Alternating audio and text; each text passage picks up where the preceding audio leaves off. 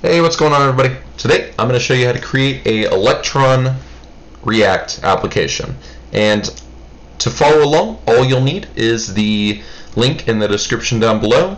And in that link, I will lead you to a Google Drive page where we have two files. A PDF file, which just is this same exact file right here, and a editable / file that you can just kind of copy and paste all this stuff, and it's just a Word file. So again, say I tell you to install this commands, that commands will just be right there. And yeah, just like that, let's get started. So we're going to be creating a React application. There we go. And I'm just going to cd ... There we go. And in our tutorial directory, I'm just going to paste in this line, and we're going to create an Electron application with the name of my-app. Now, the reason I'm doing it this way is because there's a lot of stuff, and I think it's kind of a pain in the butt to type in some of this. So I think it'll be a lot easier for most of you guys to just copy and paste all of this. So yeah, I left in the description down below the Google Drive link to all of these files. So yeah.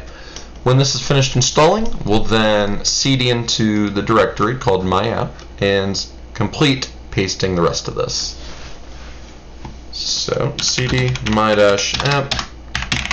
Now, obviously, if you already have an Electron application and you want to convert it to TypeScript, you wouldn't do this initial one most likely. And I mean, depending on if you already have Webpack and stuff like that.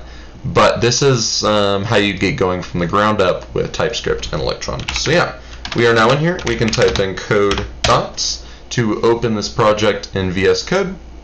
And let's kind of move this over a little bit. There we go. Okay, perfect. So next step is to go to the webpack.rules.js file, which is this one right here.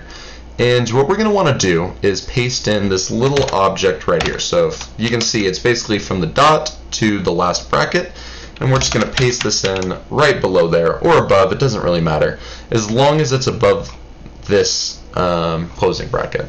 So, and this will allow us in our Babel loader to actually handle JSX files. Next, let's go to the index.html file. Let's go here and let's change our title to my React app. Perfect. And let's go into the body of the HTML and get rid of that, and let's create a div with an ID of root. And what this ID of roots will do is it's where we'll actually render our React application. So we can close out of the HTML. We're done with that. Step 6 is to actually go to the renderer.js file and import these two files. One of them's already there, so let's get rid of all of these comments. And you can see the index.css is already there. So let's just import /app.jsx. And just like that, we are done with our render.js file. Now we have to actually create this app.jsx file, app.jsx. So let's go ahead and do that. First thing we're going to want to do is import React from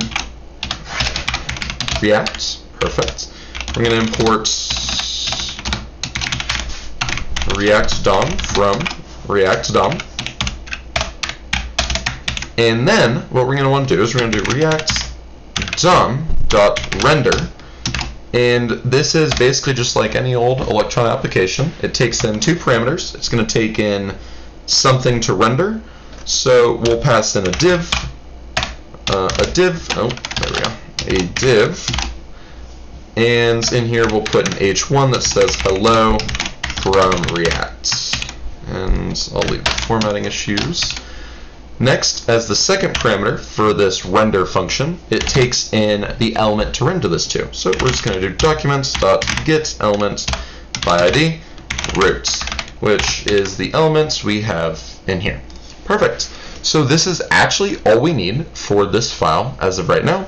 Next, let's go to, actually let's run this just to show you that we do have a working Electron React application right now. So we'll start rendering, we'll start getting this visually, and let's see what happens. So it'll take a few seconds to load, and we get my React app, which remembers the title, and hello from React, which is what we put right here. Perfect. So let's finally finish this off by actually communicating from the renderer process to the main process, say on click of a button. So let's add a button. Let's say click me. And what we're going to want to do is add an on click function capture. And we'll say, I'm just going to call it clicked, I guess. I'm going to create that function up here. I'm just going to make it an asynchronous function for now, and you'll see why in a second.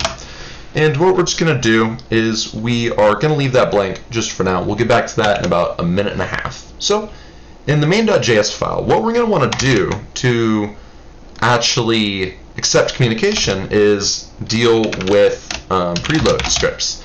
So typically, a lot of tutorials will tell you to do node integration to true, which is absolutely terrible. Do not do this. They set the default to false last update because it's a bad practice.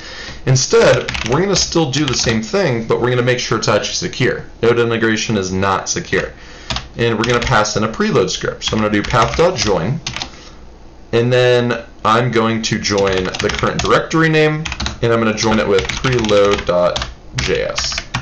And that is that. Lastly, in the preload.js file, which we haven't created, so we'll create that, .js, we are going to basically copy this stuff, which I'm not going to go ahead and copy it. I'm just going to kind of write it out. Const IPC renderer and context bridge, BRID, is equal to require electron.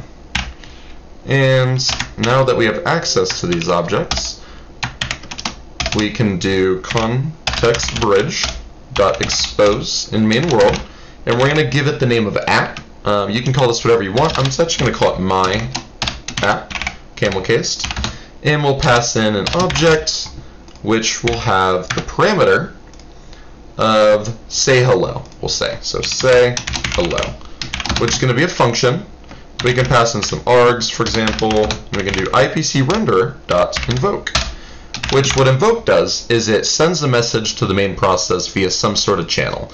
It's an asynchronous function that returns a promise, so we'll have to await on that promise. And it can take in arguments just like that. So I'm going to say arg. And we're going to say hello is what the function does. And just like that, that is it for our context bridge. So say we actually want to listen for that function now, because we're sending the function, but we're not actually listening for it just yet. So we'll do IPC main.handle, and we'll listen for say hello. And what this will allow us to do is get access to an event and an arguments function or properties. And here I'm just going to console.log the arguments, and then we're just going to return hello from the main process. The app version is, and I'm actually just going to pass app.get version as well. Perfect. So right now we have an asynchronous bidirectional communication. So when we send a message to say hello, we'll just console.log the arguments to show you that you can pass in arguments, and then you can do some sort of work here and then return values back. So let's go into the app.jsx and actually implement this clicked function. And to do that, we can do window.app, or my app, I called it. And you may be like, okay, what's this window.myapp? Well, window is referencing the global scope, so we actually don't even need to show this. I'm just kind of keeping it there just as like a little bit of a reference. So we can do myapp dot say hello, and that's where the myapp comes from. So say hello is a function dot say hello. And just like that, we can say const result is equal to myapp.sayHello. and this is a promise, so we'll just do that. Now, if I console.log results, when we do it, what you'll see is that we'll get the result. So I'm just going to npm start, and while this is going over here, I'll leave it up for a split second. Okay, so we get hello from React, as we were expecting before. Nothing's happening different, but if I click this button, what you'll see is we get undefined, a whole bunch of undefineds actually. And the reason we're getting undefined is because I'm not passing anything into this parameter, into the function, but we're expecting some sort of arguments. We don't need to, but in this case, I just wanted to show you that yes, you can pass in whatever you want. I'm just going to say hello from the is here. Now, when I rerun this and I click, we say, instead of getting undefined, we get hello from the renderers here. So we're sending messages whenever the user clicks the button, and we're getting the messages back in this result variable, which conveniently is right here. And it says hello from main process, the app version is 1.0.0.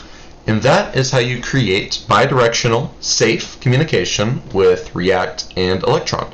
So if you found this video useful, or if you're a little bit confused on what was going on in the preload script, I do have separate tutorials on context isolation itself, which I highly recommend you get used to, just at the very basic level. But long story short, it allows us to separate and isolate stuff. So in the main process, or like in here, we can't just get access to IPC renderer, you know, like this. It wouldn't work. And in fact, when I run this, we're going to get an error. As you can kind of see, like it already froze up. There's not, like, we can't really do anything with that because it's not secure, and we don't want it to be like that. We don't want to have node integration set to true, so that's where we use context isolation. So yeah, if you found this video useful, please like, comment, subscribe, leave any questions you have down below, and I'll talk to you guys in the next episode. Peace.